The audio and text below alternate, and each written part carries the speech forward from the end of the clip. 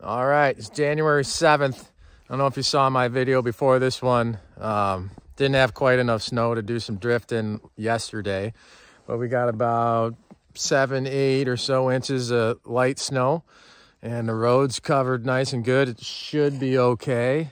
So I got the GoPro with me. I'm gonna mount it like over my nose so I can still see, but give you as close to a first person point of view that I can. And then I can free up both of my hands instead of holding the phone with one hand and trying to drift like a pain. I got both my hands, so a little more confidence with that. And let's go get Cindy, see if we can have some fun.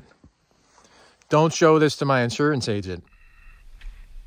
All right, we're gonna give this a shot. Can you see me in the mirror? Pretty silly, but I hope this gives you a really good perspective. Let's get out here and have some fun.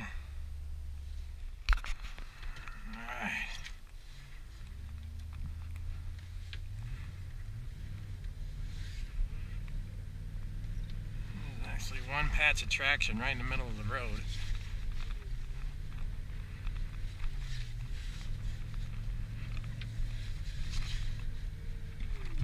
Oh, I almost lost it there. A little sideways.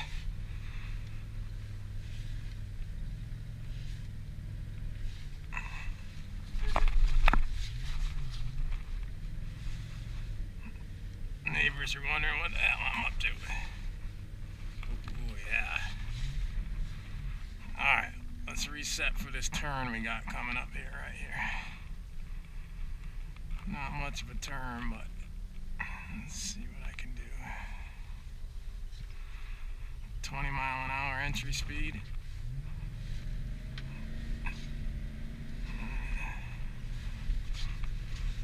It's a surprising amount of traction.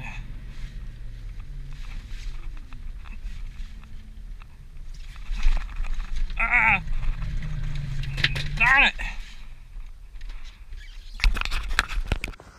Well, I stopped just in time to not hit the mailbox. This is a deep ditch. I thought I could back up out of it. I came real close right here. I had the front up on the road.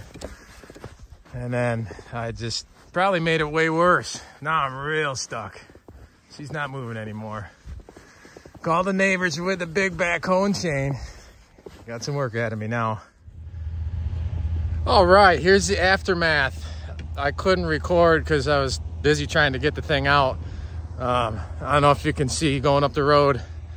Ed Zabiniak to the rescue with his tractor. Came down and pulled me right out, no problem. But got a little too far crooked. And then these mud tires on the Avalanche really aren't that good for snow driving, turns out. I just hydroplaned right into it. So I had about an inch to spare before I hit the mailbox here. We just got it. The Adventures of Quinn Living Road.